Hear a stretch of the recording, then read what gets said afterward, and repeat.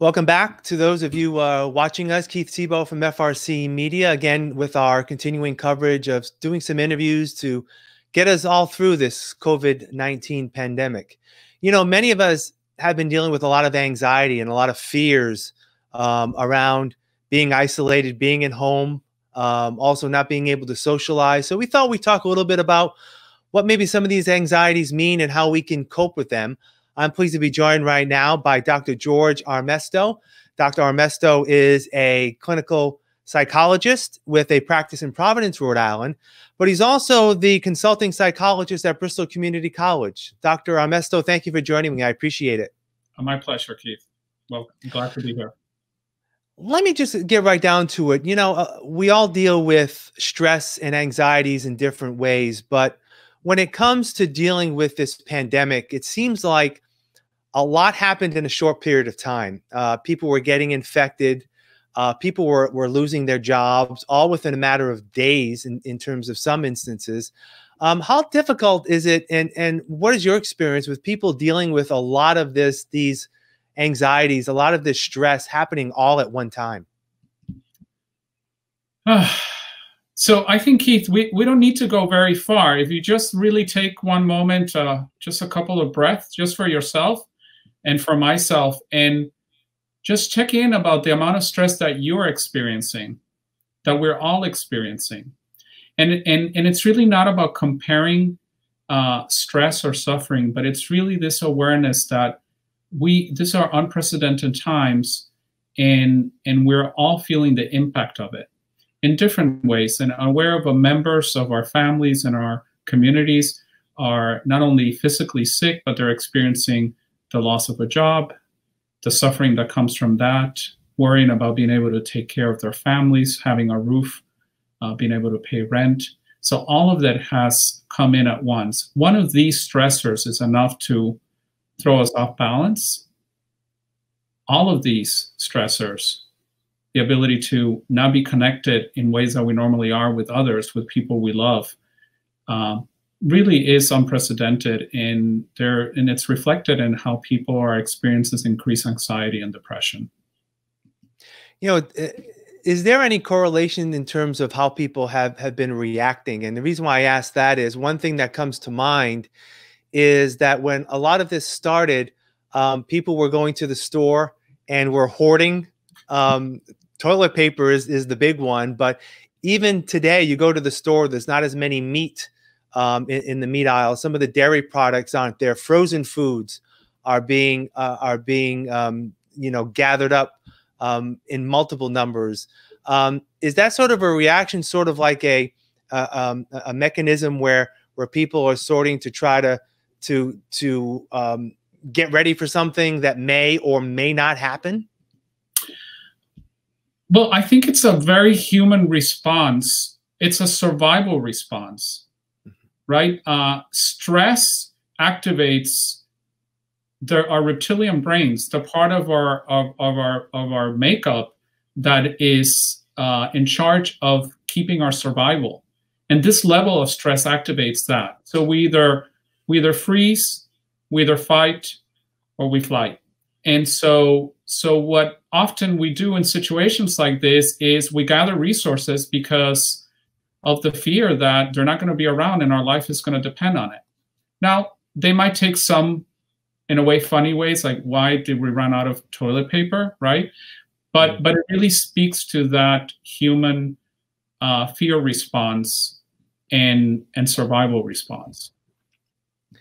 You know, one of the things that I found interesting, we talked about this at the beginning, is that, you know, so many factors happening at once to many people. It's not just a specific tragedy or specific stressor that some of us are dealing with. There are literally thousands, millions of people across the country that are dealing with these stressors. And one of the things that I think has impacted, in my opinion, a lot of people more than others is the fact that we are sort of prisoners in our own home. We like to socialize. We like to get out.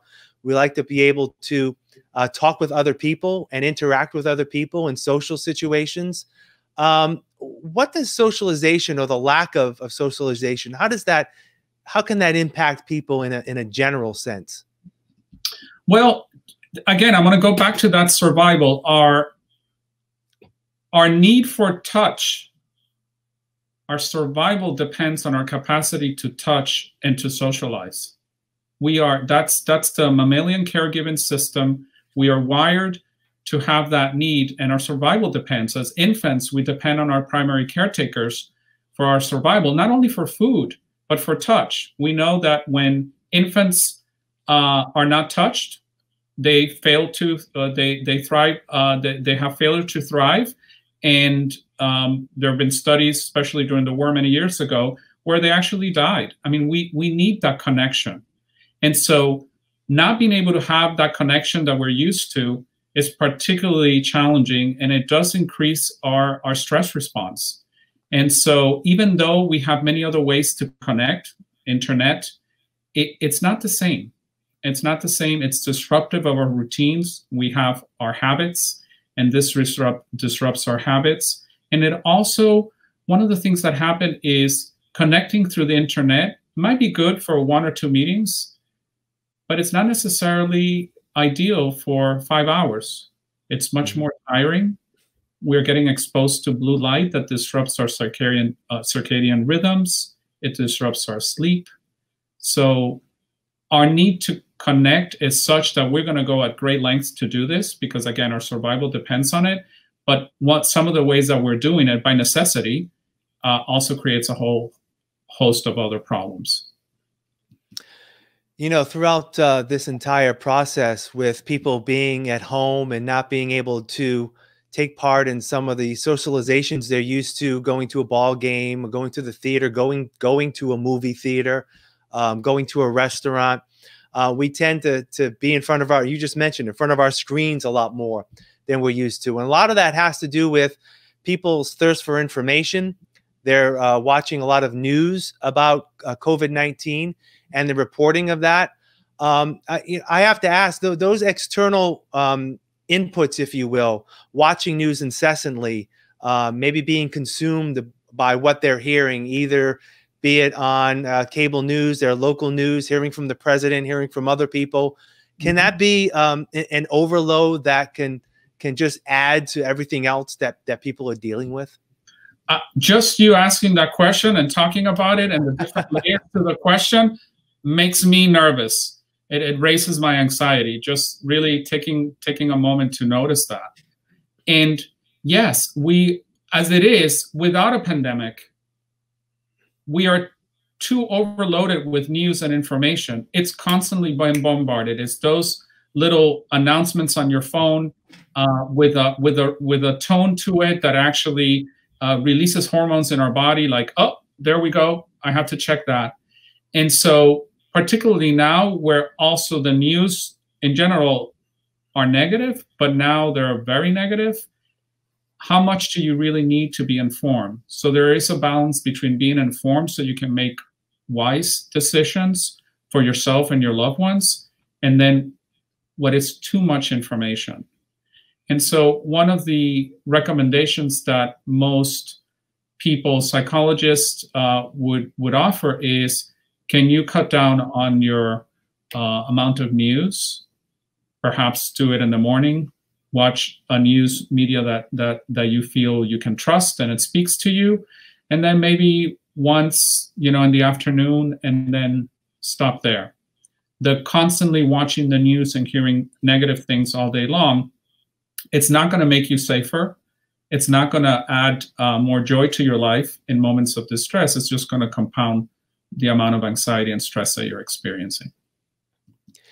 And one of the things that still is an unknown is when this will end, right? When are we going to get back to normal as a society? And I think there's going to be some time where there's going to be a long period of time where, people may be distrustful of trying to get back into their social routines. The longer that this lingers on, doctor, how much of that just piles on, and with the uncertainty of what will happen in the near future, does it get easier as people start to trust themselves and trust society to get back out to where we were, prior to this pandemic?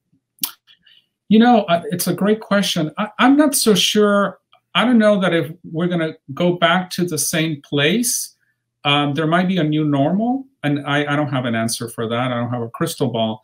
I do know that it's going to take time, because one of the things is that our brains process information much more quickly than our bodies do, but our bodies hold the trauma that we're experiencing.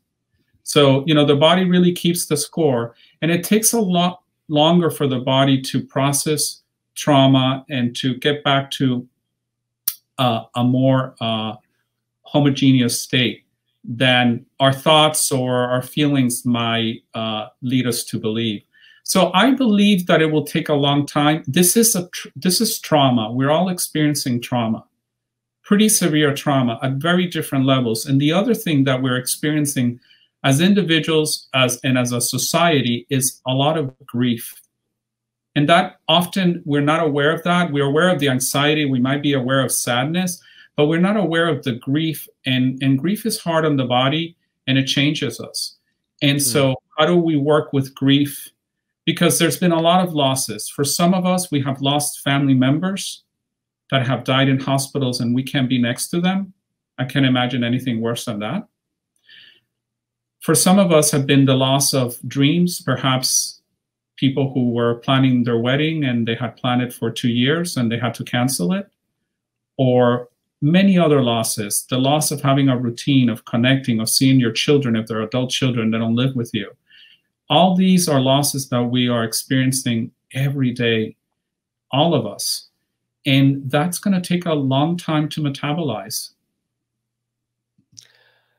As we wrap up here, Dr. Armesto, how can people, you mentioned the very first answer to my first question was people just breathing, taking a breath, taking the opportunity just to sort of just, you know, absorb things and just take a step back. What are some of the other coping methods that people can undertake? So there's different things you can do. So the first one is to really stop, even if it's for a moment. Take a moment to stop and take 3 in breaths and then 3 slow out breaths. And while you're doing that, notice sensations in your body. Notice any feelings that may be arising or any thoughts. And there's nothing for you to do, simply to be aware of them. And then coming back. And so it takes a small break, but that's one mindfulness exercise, and there are many of them, and I'm happy to offer more at another time. But behaviorally, do things, go back to basics, do things that bring joy to your life in this moment, and that might be difficult to sometimes even imagine, but even small things.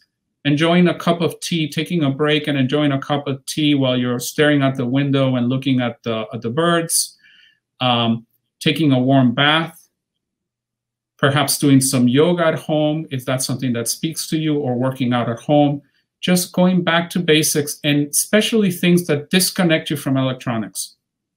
Because we are behind in front of screens all the time. And so if you can disconnect from electronics, will be very helpful.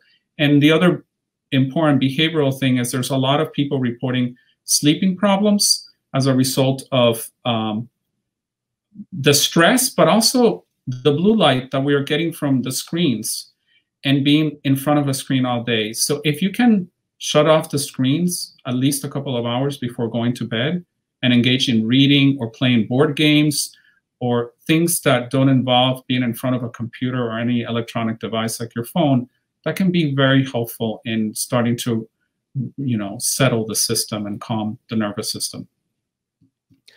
Dr. Armesto, how can people find out more about your work?